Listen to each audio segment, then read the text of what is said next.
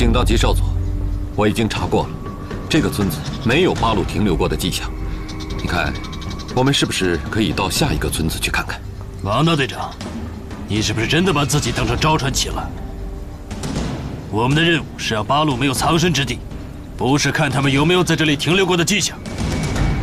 将你的人守住村口，其他人把所有老百姓的住处给我彻底搜查。嗨！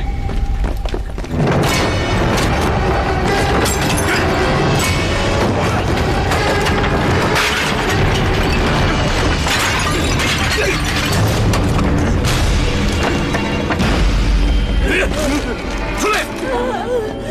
快点，快！带回去，快去！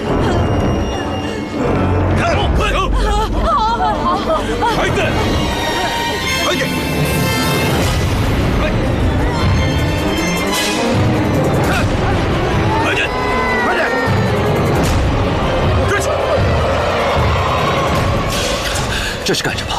为什么要抓老百姓？都是良民。 他们中间没有八路啊，还请景道吉少佐放了他们吧。我已经查过了，这里确实没有八路停留过的迹象啊。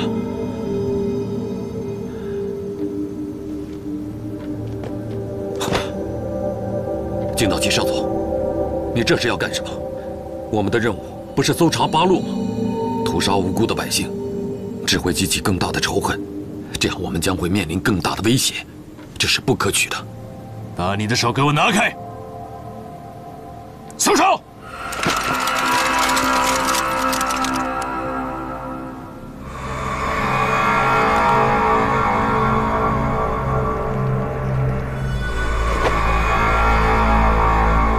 我会告诉小野将军的。杀！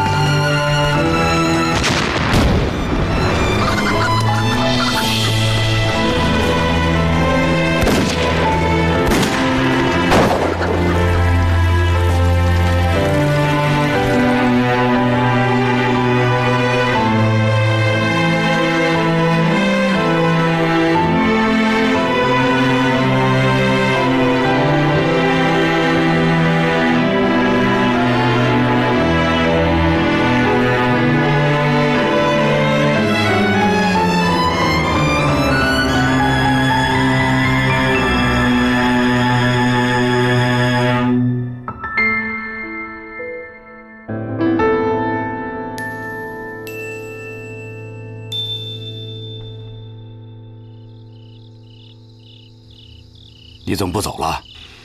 就这样回去，我赵传奇都觉得自己不是中国人。你想干什么？你今天带出来的都是自己的兄弟吗？绝对是。我的也一样，大部分是八路军战士，其他一些都是我从楚家寨带出来的弟兄。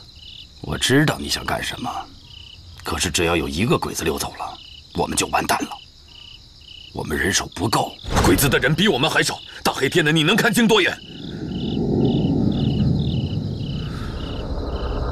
想给咱娘报仇吗？这是咱们最好的机会。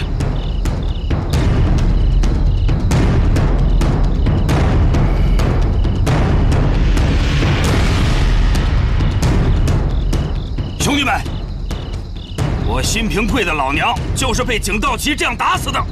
咱们是中国人，鬼子当着咱们的面屠杀咱们的亲人，我们却眼睁睁地看着，毫无反应。我他娘的没脸回去！我现在就去替那些死去的亲人报仇。有谁不愿意去的，我辛平贵绝不拦着。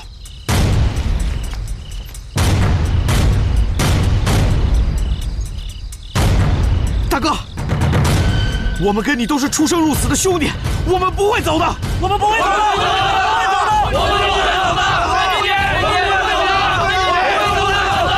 我们不会走的，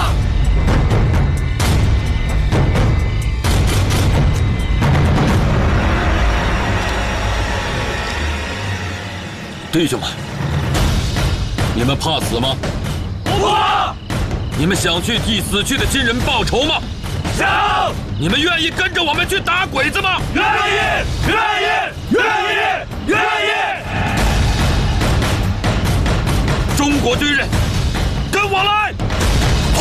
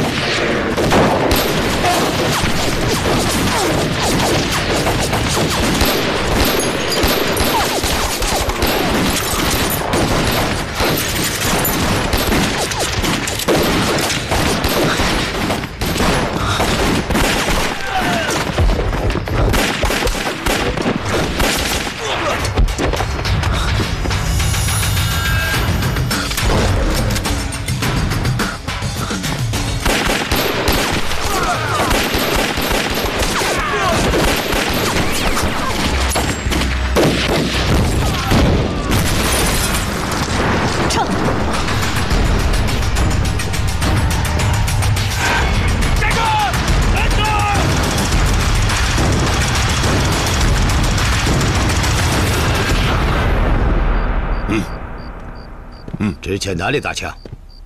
好，明白。城北巡逻队被人偷袭，12名帝国士兵阵亡，我已经派人过去了，正在全力搜捕。12名士兵，是赵传奇吗？不清楚。报告将军阁下，郊外以南40里传来猛烈枪炮声，按地点应该是金道奇少佐的部队与八路遭遇了。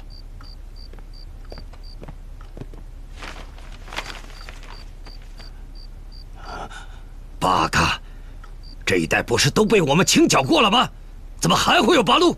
听激烈程度，即便不是八路，应该也是游击队的主力部队。赶快派兵增援！嘿。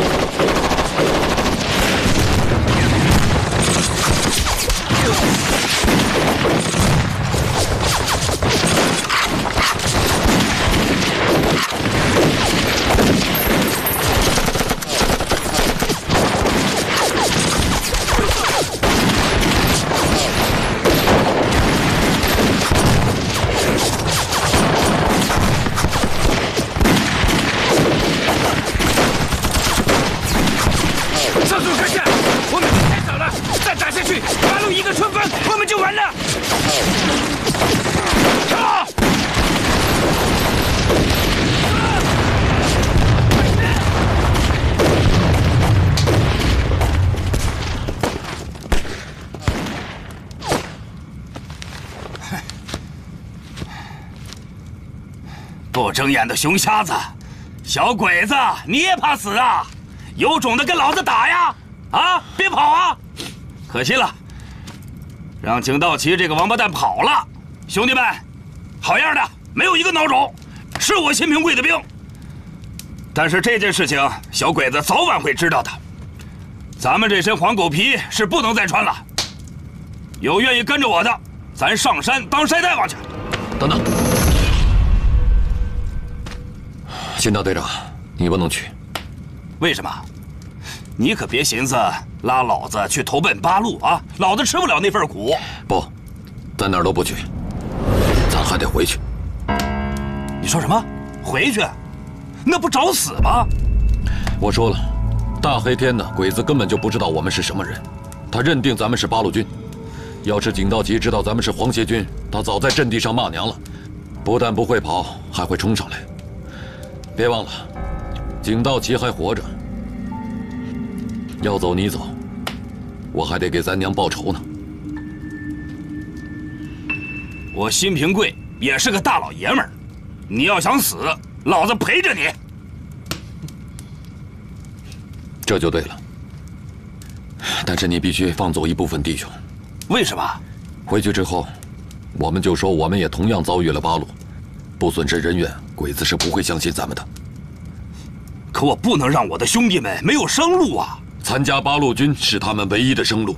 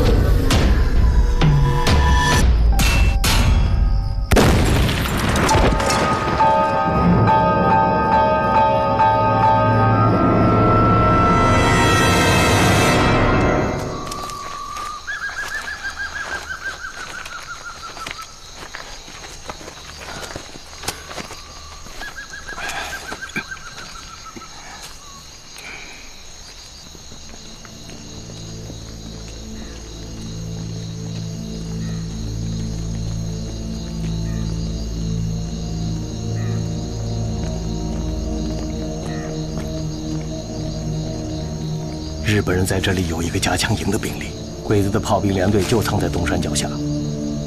一旦交火，这里立刻就会被炮火覆盖，强攻部队损失会很大。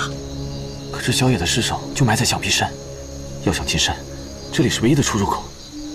你白天冲鬼子喊话了吗？喊了，我跟小鬼子说，老野儿子的尸首就埋在山里，让他们自己挖出来交给小野上午。鬼子不但不相信，反而冲我一通扫射，我差点都没跑回来。看来得想其他的办法了。哎，老刘，我们有必要冒这个险吗？美智子缠着赵传奇要他哥哥小野的尸首，如果不给他，赵传奇就有危险。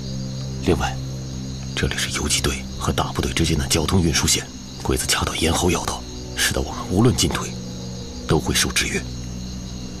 不急，咱们先回去，研究一下作战方案。撤。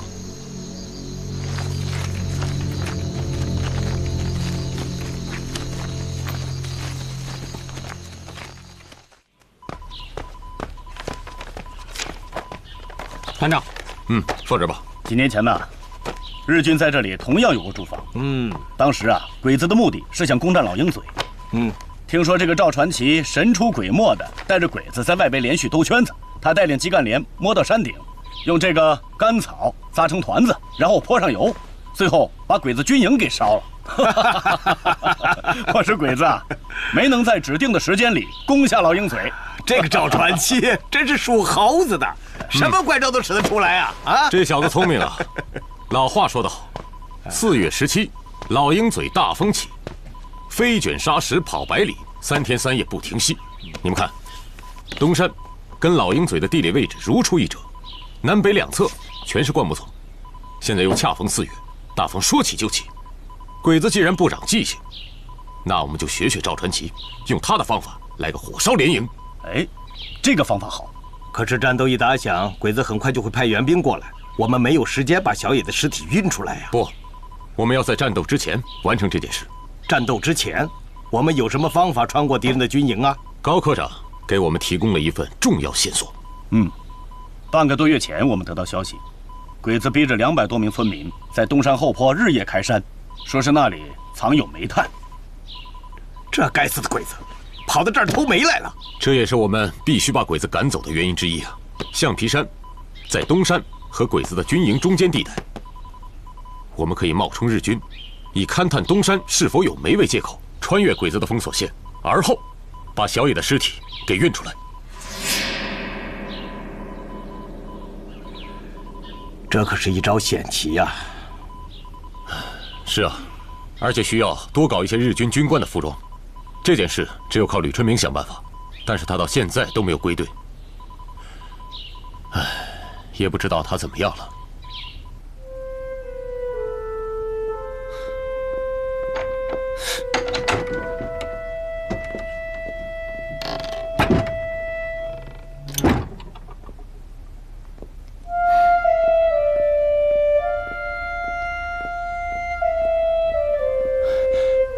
怎么样？外边什么情况？日军还在全城搜捕，看来你是走不掉了。你就先安心在我这里待着吧，等找机会再出城。那吃点东西吧。石慧，这是我们俩第一次真正意义上的并肩作战，我真是太开心了。能跟你一起战斗，我也很荣幸。这仗打得漂亮，不仅全歼了敌人，还让我有机会进了你的闺房，我真是……对了，你是怎么暴露的？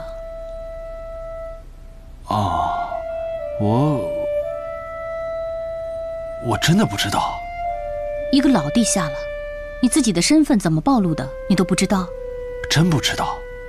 自从我进城之后，我一直很小心，绝不可能有尾巴跟踪我。在城里，除了你和赵传奇，也不会有其他人认识我呀。太君，我不都说了吗？我是个郎中，郎中，乡下家里人病了，我要出城给他们看病去。不行，滚回去！小牛，小牛，你这哎呦，我说小牛啊，你怎么还没出城啊？再不回去，咱表姐都快死了。难道会是他？谁？哦，皇协军里的一个小队长，跟赵传奇关系很好。那也不应该呀，他要想抓我，干嘛当初要救我呢？必须要确定这个人是安全的，否则你太危险了。可都现在这个时候了，怎么确认啊？等赵传奇过来吧，他会有办法。什么？等他过来？什么意思啊？赵传奇也来过你这儿啊？是啊，我这里是最安全的地方，要不然我们能去哪里啊？哦，我不是那个意思，我是说，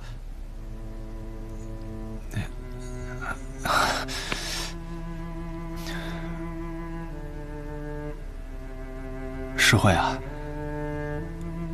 我觉得你最近你好像变了。春明，你是个好男人，也是个好军人。我也相信你会是一个好丈夫。但是我说过，你认识的那个何世慧已经不存在了。这就是我为什么说你变了。为了完成任务，你竟然能够忍受让赵传奇扮成王班德的样子，这对你来说简直就是一种折磨，一种煎熬，一种摧残，你知道吗？这都是赵传奇造成的。如果不是他的草莽和个人英雄主义，你不会变成这样的。是，赵传奇是伤害了我，可是他自己每天也背负着汉奸的骂名，每天活得一点自尊都没有，他更害了他自己。只要能完成任务，我不在乎面对什么样的人。赵传奇，赵传奇，看看吧，赵传奇把我们都改变了。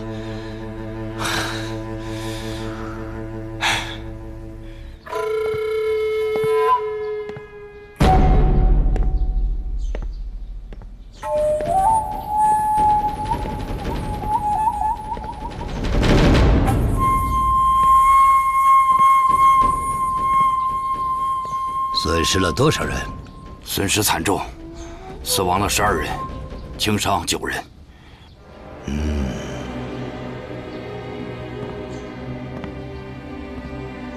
你呢？就剩这些人了吗？回将军阁下的话，就剩这些了。我们大队共计伤亡5人，其中4人被八路当场射杀，1人重伤不治身亡。你们能够肯定是八路，不是游击队？绝对是八路。无论从闪电战的速度上、武器配备上，还是火力程度上，都占据优势，我们根本就抵挡不住。幸亏是夜战，他们还误以为是景道奇少佐的部队和我们在一起，才没敢贸然打冲锋。不然的话，我们也许全都回不来了。可我认为，也许正因为景道奇少佐，我们才会被动挨打。赵传奇，你反了天了你！让他把话说完。为什么这么说？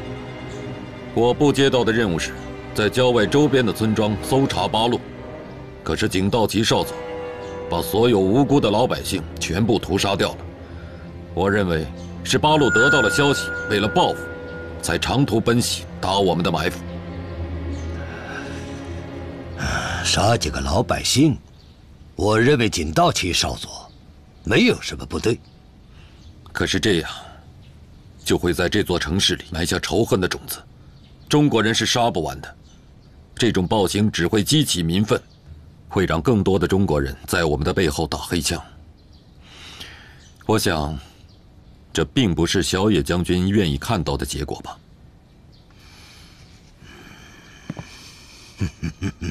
王大队长，你越来越像赵传奇了。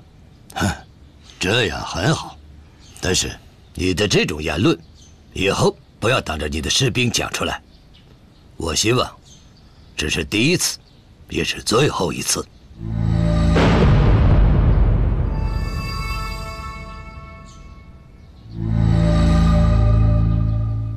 是，将军阁下。你们下去吧。是。向右蹲。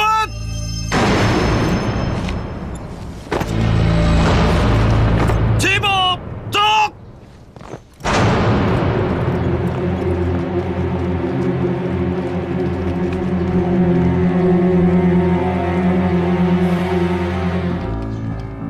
伤亡人员没错，士兵大多都受伤，他们不像在说谎。没想到景道奇会干出这种事情，当着皇协军的面屠杀老百姓，引来了八路，白白失去了32名敌国士兵的性命，简直是愚蠢。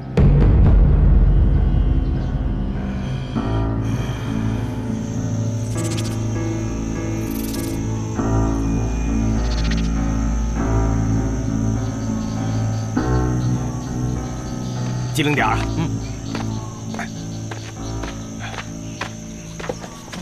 这就是大概情况。这个赵传奇真够传奇的啊！居然能用这个身份带着伪军去打鬼子，这仗打得好，一下就点燃了伪军士兵杀鬼子的决心。看来这支队伍已经走上了正确的道路。你看看，这个还有件事啊，回去告诉赵传奇，组织已经恢复整理独立团的档案资料，人员也得到补充。完成任务归队后，组织会把一个全新的独立团交给他。太好了，这个消息我听着都带劲，更别说我们团长了。另外，范长勇的日特身份也基本得到证实，跟赵传奇反映的情况基本一致。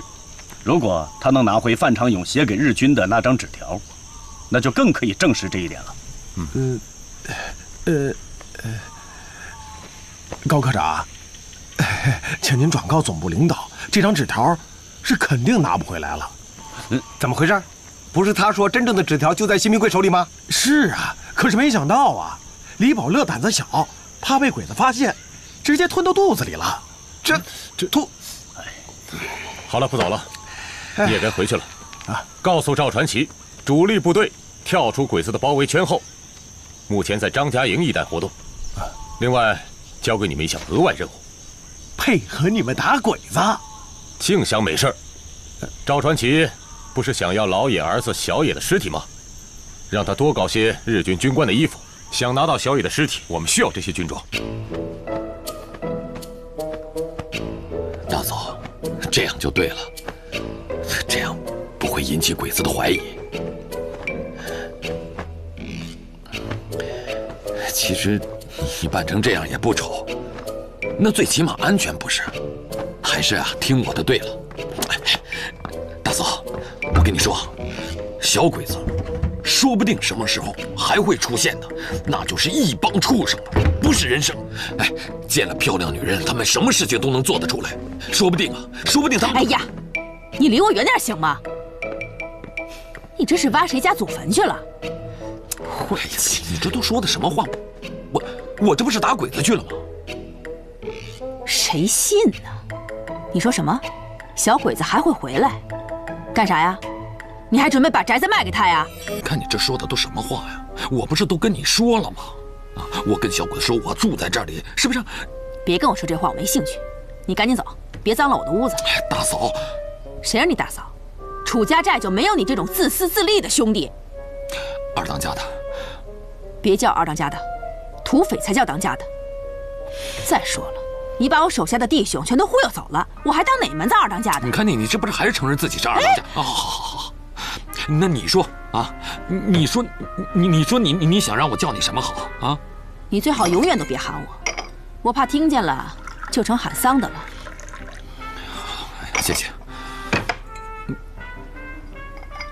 我说大，我就是来想跟你商量商量，我真的是没办法了啊！你说不是我现在住不住，我都得住在这儿了，要不然咱们都会有性命之忧啊！你这穿了2天黄狗皮，还跟我在这转上词儿了，还性命之忧，还没办法，还商量。这说白了，你不就是死皮赖脸的想住在这儿吗？这还商量什么呀？都是我不好，我只想看清大嫂。我只想恳请你给我留一个睡觉的地方就行，哪怕是库房啊。别介，我东西太多，没地儿。不是，那你什么意思啊？那我睡哪儿啊？院子大了去了，我管你睡哪儿呢？院子？你让我睡在院子里，那我不成护院的狗了吗？我。哎，不能糟践狗啊！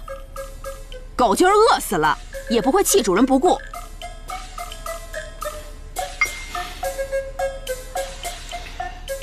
我还想告诉你一件事情，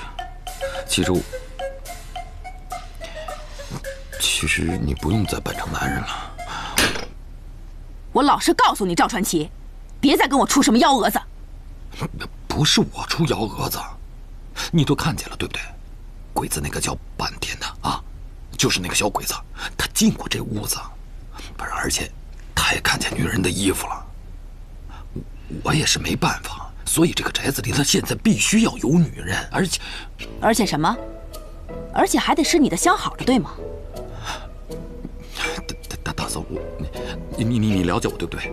我也跟你解释过了，对不对？我不会做任何对不起你的事情。咱们现在就是在一起糊弄小鬼子。你给我滚！我丈夫尸骨未寒，你还敢跟我说这个？快滚！大嫂，你听我说句掏心窝子的话。滚不滚？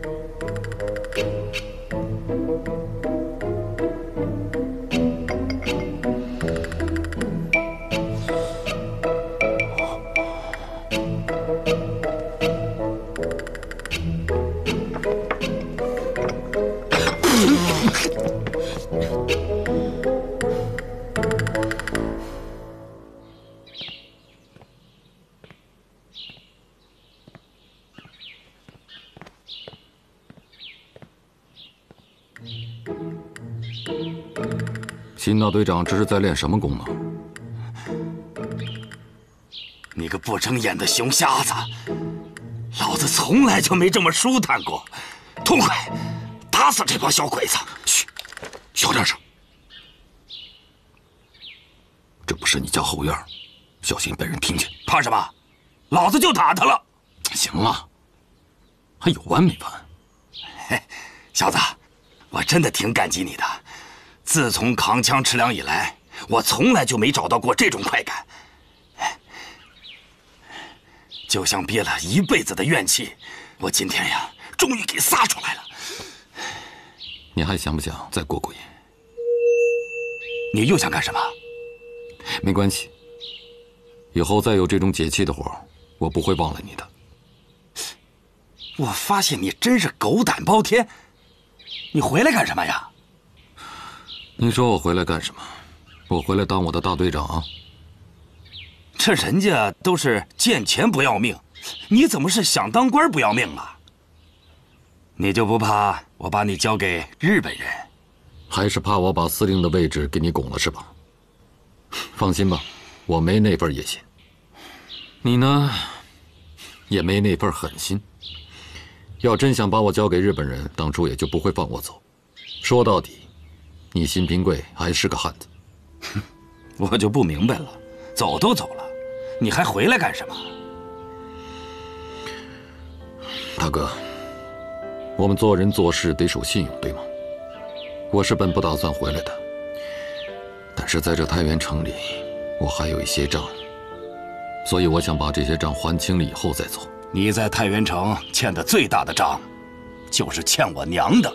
我说了，这笔账就是我这次回来要偿还的。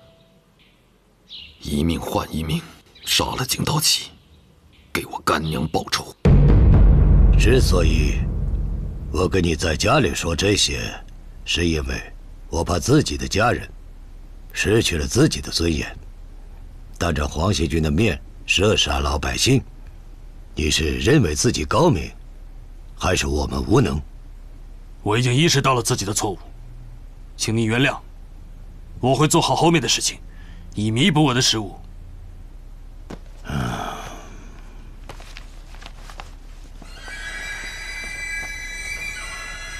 赵传奇没有抓住，在城里又混进了八路军的侦察员，而我军主力部队的布防图是军部特级机密文件。我怕他们的目的是要盗取它。为了以防万一，我从保险柜中把它取出来，或许放在家里更安全。我明白，我会保管好的。美智子这2天怎么样？还是老样子，不见好转。我觉得他的病情会越来越严重。等秋季公事以后，你还是陪同他一起回日本治疗吧。谢谢父亲。进来。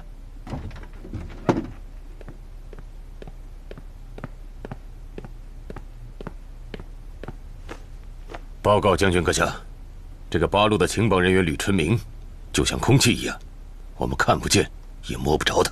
逃出城了？应该还没有，而且我觉得昨夜的事情肯定跟他有关系。那你有什么想法？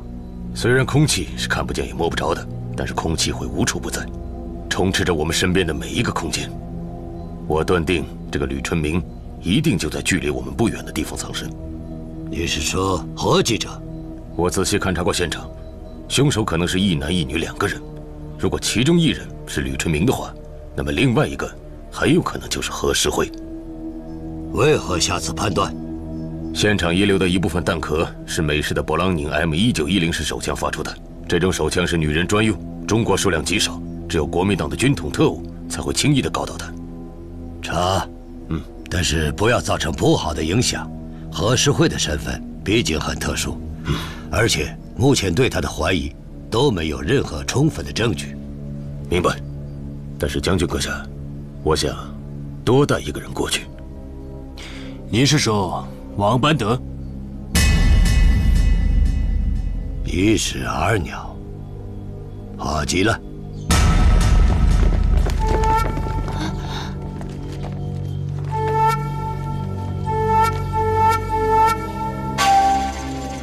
何记者没来报社工作吗？啊，是的，他今天一整天都没有过来。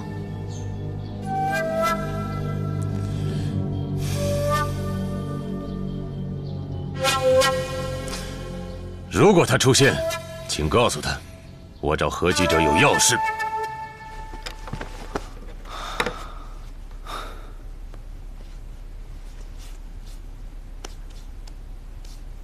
很抱歉，以后我不能再替你接取情报了，不然你先去吧，稍晚咱们再话。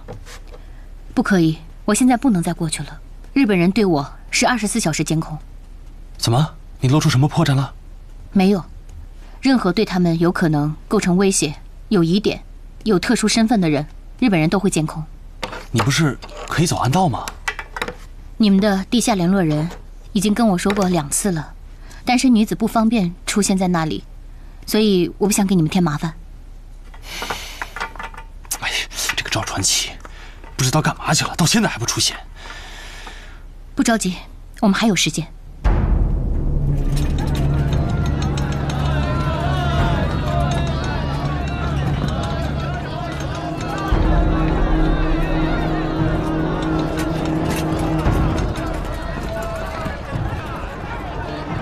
难道你就不想问问我们为什么要找何记者吗？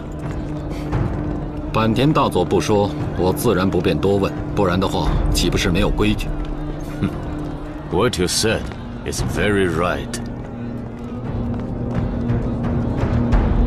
怎么了？对不起，坂田大佐，我不知道你在说什么。哦，可据我了解，你在国民党那边的时候是会说英语的，不是吗？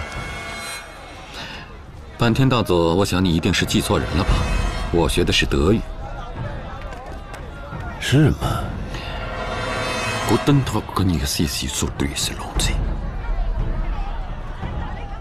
什么意思？坂田大佐听不懂吗？你真的是记错了。好吧。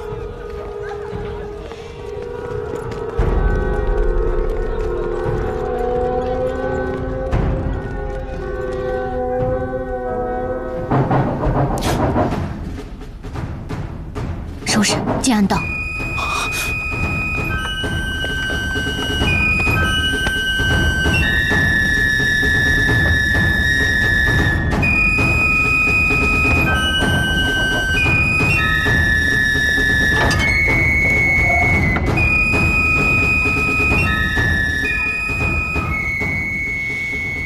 打扰了，何小姐。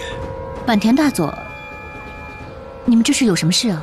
都这个时间了，何小姐还没起床，不会是生病了吧？啊，你怎么知道？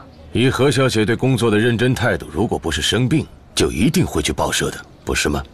其实也没有什么大病，就是有点不舒服。请问您找我，究竟有什么事啊？我们来的是2个人，何小姐为什么只问我有什么事？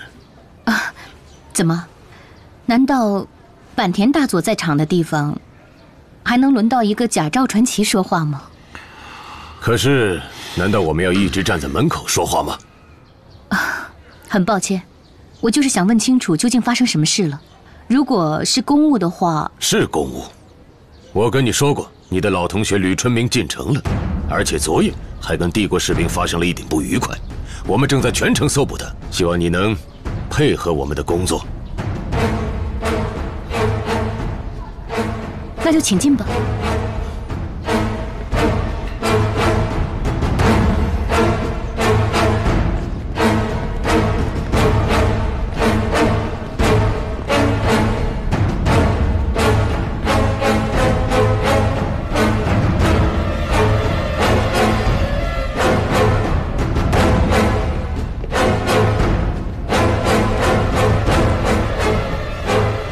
对了，赵大队长，忘了跟你介绍一下，这位就是报社的何诗慧何小姐。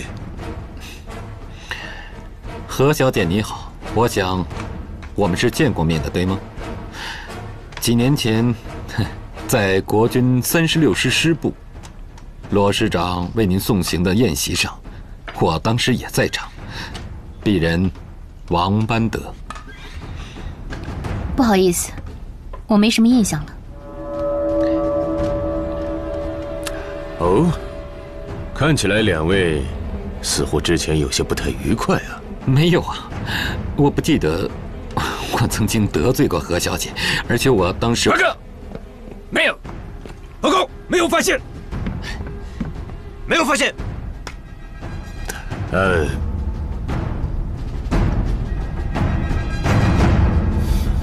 你们下去吧。嗨。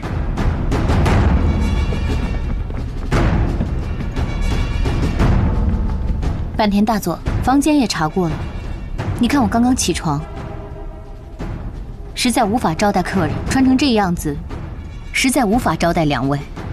如果您允许的话，我想休息了。那可对不起了，何小姐。出于礼貌，你刚才也看到了，我没有让我的士兵搜查你的卧室。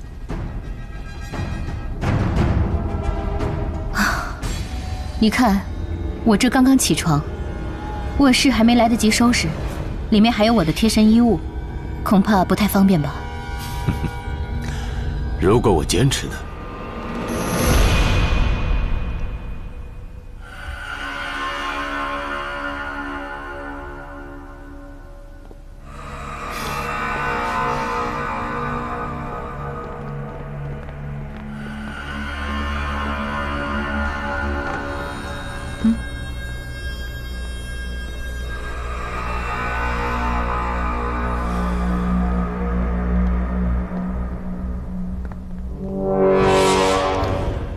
何小姐的卧房收拾的还是挺干净的嘛。啊？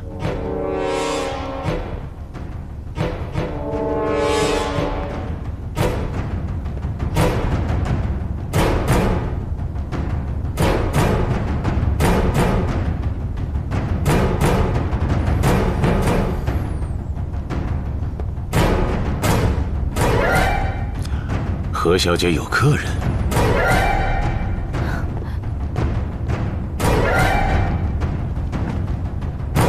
我喜欢这样坐着看书。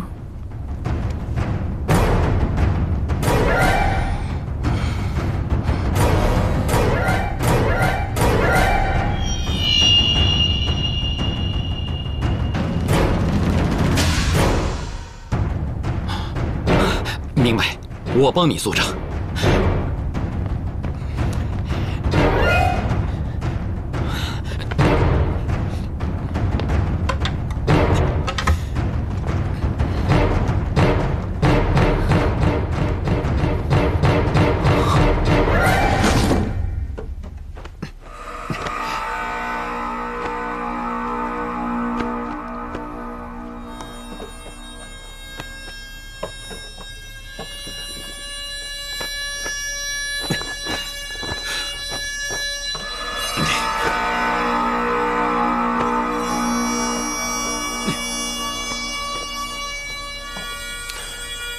赵三，我看这里没什么可查的了，可以了。可以了，我再仔细检查检查。我说的很清楚，可以了。啊，何小姐，对不起，我是军人，服从命令是我的职责所在。赵三。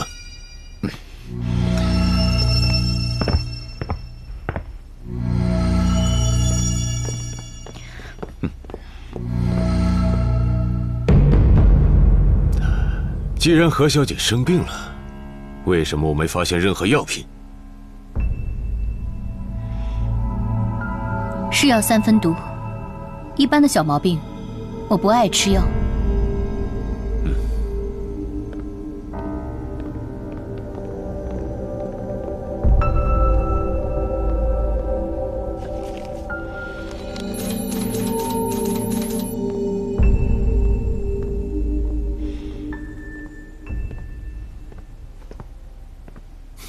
何小姐，下一期的报刊，我不但希望能够看到对赵传奇文字上的报道，我还希望能看到他的照片，可以吗？啊，可以。还有赵桑，你也要配合何小姐，把帝国所需要的你的相关报道尽早完成。没问题，鄙人当全力以赴。请坂田大佐放心，我会来找何小姐的，而且我会。王大队长，坂田大佐只说让你配合我的工作，没有说让你来找我。明天下午4点，和平咖啡厅见面就可以了。这，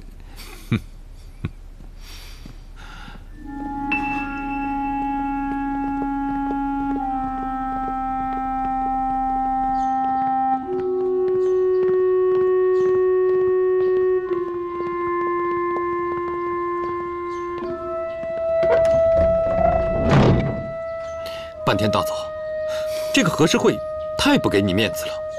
你看看这门帅的，明显就是冲你来的嘛。赵桑，你也是个聪明人啊，你不会真的以为何小姐的举动是冲我来的吧？对，哎呀，这个和事会，他就是一个自命不凡、自以为是啊，自诩清高、自不量力、赵桑，我知道你读过很多书，但是你没必要这么说话吧？不，坂田大佐，你误会了，我绝没有在你面前要显摆的意思。我真的是觉得这个和事会真的是太过分了。你看他这个脸板的给谁看的吗？我只想知道，他为什么要装作不认识你的样子啊？这我也不知道。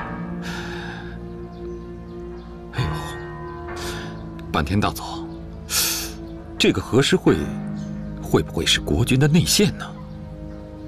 假装记者在这里刺探我们的情报，是不是因为我的出现让他紧张？因为我在国军部队中曾经见过他，多少了解他的底细，他怕我识破他的身份，所以他才会表现得这么紧张。赵桑，小野将军说你说的很对，有时候你的话多的真让我讨厌。我走。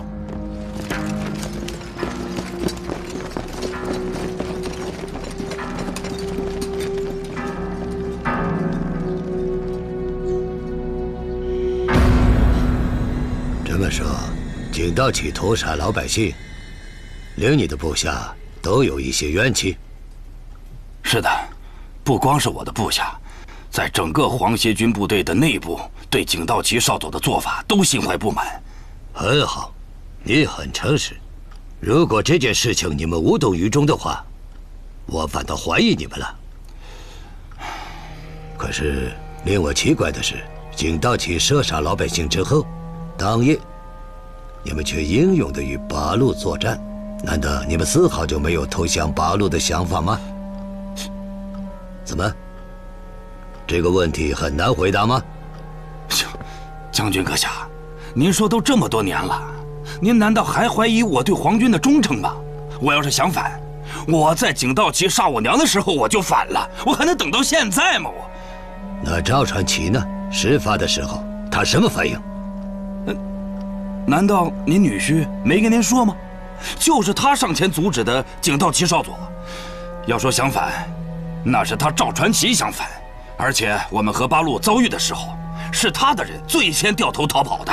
可赵传奇说是你的部下作战不利，你们遭遇八路之后没放一枪就开始撤退了。将军阁下，我没有啊，而且我手下的人死的可比他的多呀。是吗？可他的部下大多是受伤，这说明他们一直在战斗。不是，临阵脱逃可是要枪毙的。将军阁下，我没有啊，他这是诬陷我呀，他这是。王班德刚来太原城不久，他为什么要诬陷你？我怎么知道他要这么做呀？你不认识王班德对吗？他不是王班德呀，他是赵传奇呀。回答将军的话，他到底是什么人？王班德我早就认识，在国军的时候他是我的部下。那你为什么不早说出来？你们没问我呀。我告诉你，这小子他太不地道了。我当初投奔皇军的时候啊，他就极力的阻拦我。我后来是想说来着，可是你们后来就让他做了赵传奇，那他现在就是赵传奇。但是我要告诉你们，够了，不要说这些没用的废话。不管你们是谁，再敢临阵脱逃，全部枪毙！离开我的办公室。但是我说了，马上给我离开。是。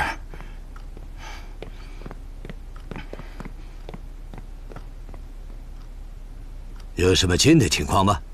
回将军阁下，我在和氏会的住处没有任何发现，但通过这件事，却能看出王班德确实是个十足的好色之徒。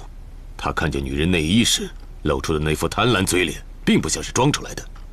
他急于去查看和氏会的衣物，也足以说明这一点。他跟和氏会见面有什么表现？和氏会始终想装作不认识他，王班德是主动自我介绍。如果两人从一开始就相认，我反倒怀疑他们是在做戏，因为通过我的情报显示，他们之间并不熟悉，只见过一次面。但不难看出，王班德从他们相识的那一刻起就讨好和氏会，和氏会对他现在的身份多少有些反感。你的意思是说，他们这些人对我们而言都是安全的？不过请将军阁下放心，我会时刻盯紧他们的。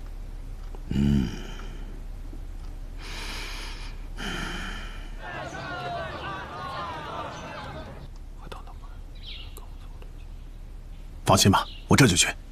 千万注意安全。这还用你说？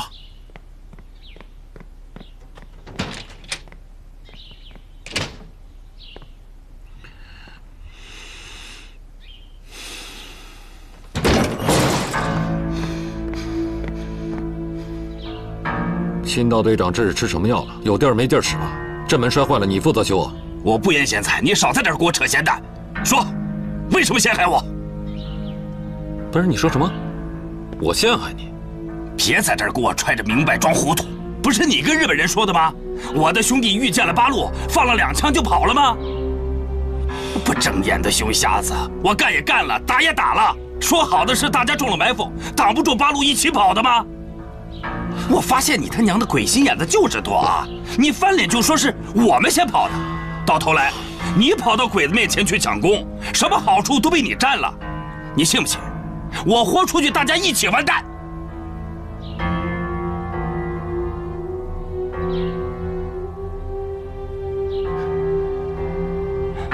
不吭气了是吧？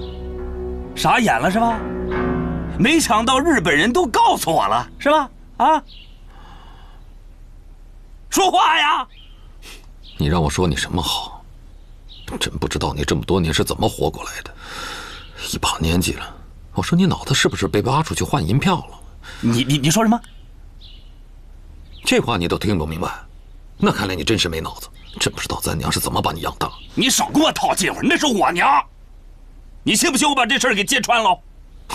对，你也就能拿这个来威胁我，我还不信了。你告去吧。哎，你什么你？你就是傻，你不知道那是鬼，你不知道那是鬼子在炸你呢。他们这是在挑拨你我的关系，制造矛盾。你我打得越欢，越不对付，日本人就越会渔翁得利，而后就利用皇协军之间的矛盾，达到他们的目的。达到什么目的？当然是达到……行，目的大了，跟你说你也听不明白。真的不是你说的？我说那些对我有什么好处？我吃饱了撑的吗？那样你不就可以慢慢的当上皇协军的司令，不是更便于壮大你的队伍，在太原城扎稳脚跟了吗？不是新兵官，你整天说我是官迷，我看你整天除了重新回到司令的位置上，你是不是没有别的事情可做了？不是这样，你当皇上去得了，那儿官大，没人管得了你。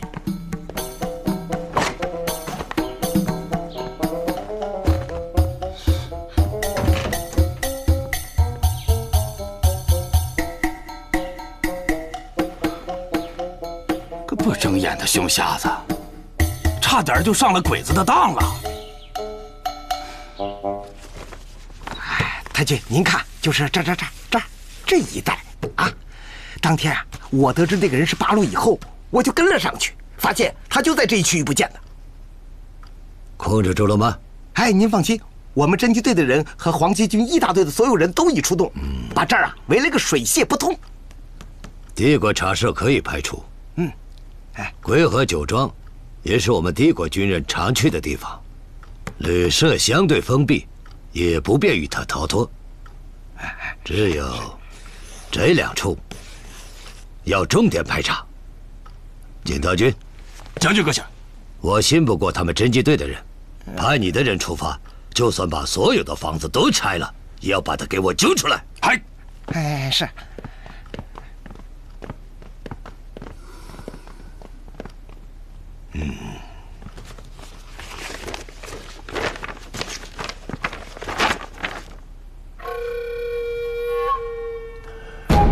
宜春茶社，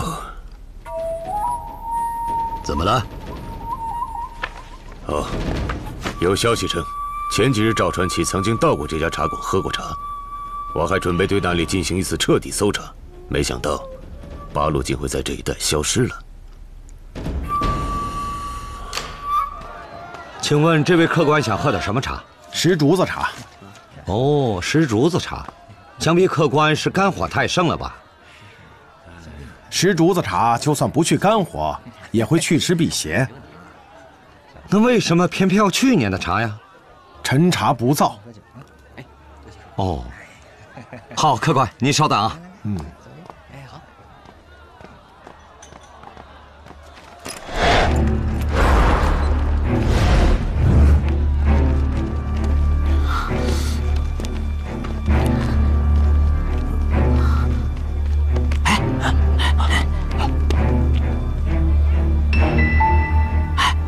兄弟啊，咱这忙活啥呢？不知道了吧？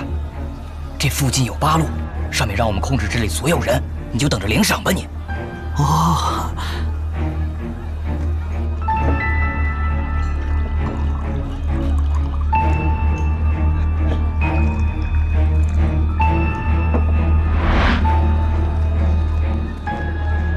哎，都藏好，藏好。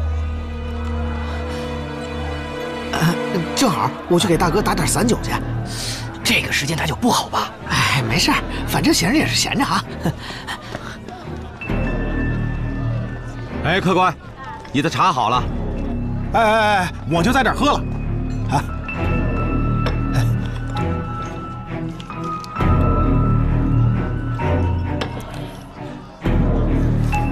谢了，老板。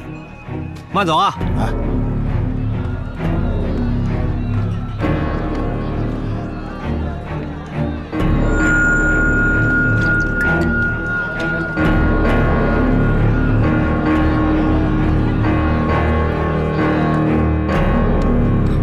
老板，客官还需要什么呀？你好像忘了找我钱了吧？哎，给你酒。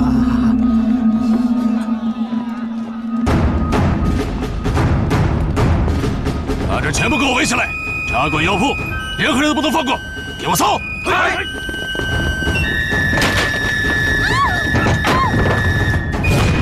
保护好电台，千万别落在鬼子手里！快走！那你呢？别管我，我有办法。不行，一起走。同志，电台比我们生命还重要，快走！快走！快走！在这边！兄弟们，快去帮忙啊！皇军跟八路打起来了，再不去，他已经灌下下来，咱们吃不了兜着走。兄弟们上！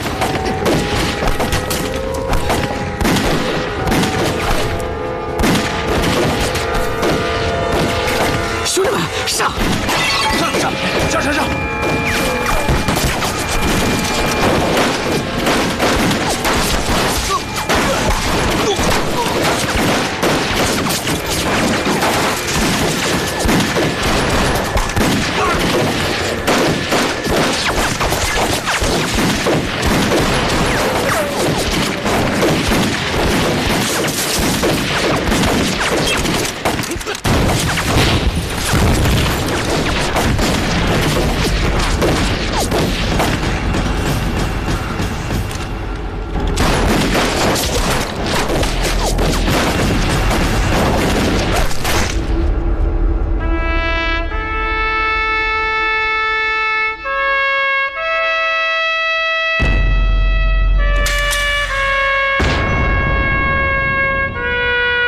上！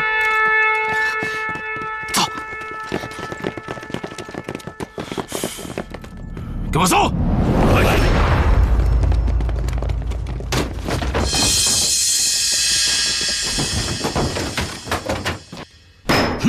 茶馆后面2名特务被杀，说明什么？说明八路从后面逃跑了。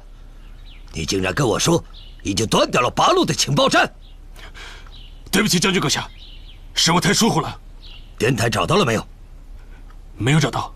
那就继续给我找，电台和八路都不能出城。嗨。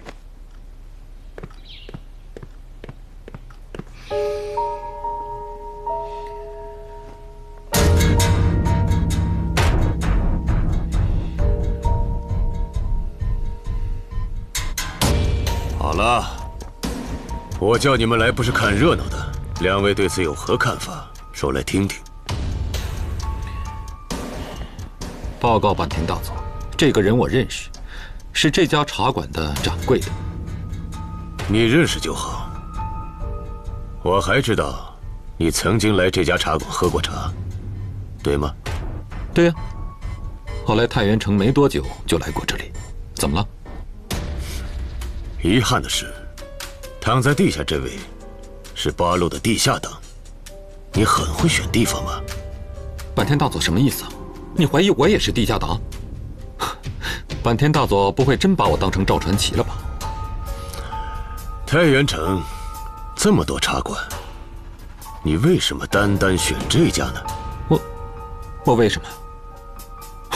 因为是新大队长介绍我来这里的，他说这里的龙井最地道。新大队长，怎么了？你这么看着我干什么？哎，这个时候你可不能不吭声啊！难道不是你说的吗？你个不睁眼的熊瞎子，赵传奇，你什么意思啊？哦，现在查出来他是八路，你说这话，你怎么不说我也是地下党啊？你简直是瞎了你的狗眼了你！太君，你可要给我证明啊！我新平贵什么时候跟八路的地下党有牵连呀？啊！哎呀，行了，别说那没用的，你就说是不是你介绍给我来这种地方的吧？你扯淡！我什么时候给你介绍了？谁能证明我给你介绍了？哎，新大队长，你这可是耍赖啊！我刚来太原没多久，就问你有什么地方可以喝到地道的龙井，分明就是你说的啊！你说你走遍了太原的所有茶馆，要喝龙井啊，就是这宜春茶馆沏出来的最有味道。还说这个掌柜的沏茶的手法如何与众不同，还说分什么盖碗和紫砂的区别啊！对了，你还跟我说过分什么春茶和秋茶的出水火候，怎么？这些难道不都是你告诉我的吗？赵传奇，你少在这儿给我扯淡！你别以为你脑子快就能糊弄了坂田大佐。新平贵，你不要转移话题，你就快告诉我，你为什么非要给我选这个地方啊？你到底跟这个地方是什么关系啊？什么关系啊？啊，我是傻子吗？我要是八路，我能把你带到八路的地下联络站来吗？坂田大佐只说他是地下党，可没有说这里是八路的地下联络站。你为什么会说出这种话来？新大队长，你到底是什么人啊？你他娘的！我够了！你看，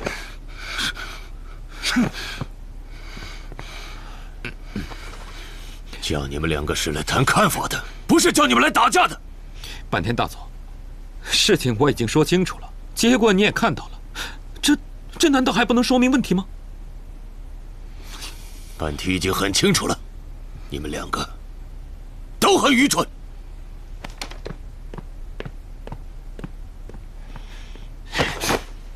你他娘的还敢说不诬陷我？你都哪儿编出的这么一大堆的瞎话？你是不是想整死我呀？日本人不会蠢到认为你是地下党，这是最好的结果。是啊，哎，看来你小子喜欢挨揍啊！好啊，以后你再多编点这种点子，小心我还会揍你！哼！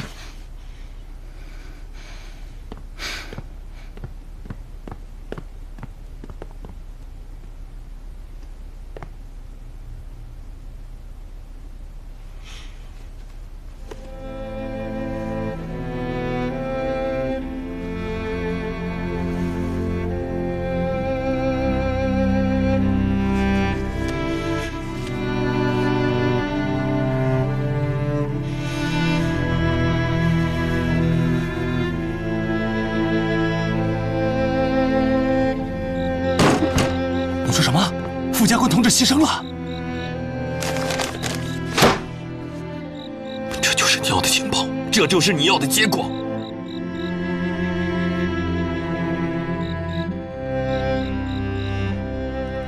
赵传奇，你想干什么？这跟何时会有没有关系？还说跟他没关系？要不是为了他取什么情报，地下党的同志能死吗？地下党的同志浑身都是弹孔，他躺在我面前的样子我忘不了。我甚至都不知道他的名字。这是战争，我们的同志每天都处在危险当中，这种结果我们谁也不想看到。这是战争，但是是我们八路军的战争，不是为了他们国民党军队的人而白白付出了生命。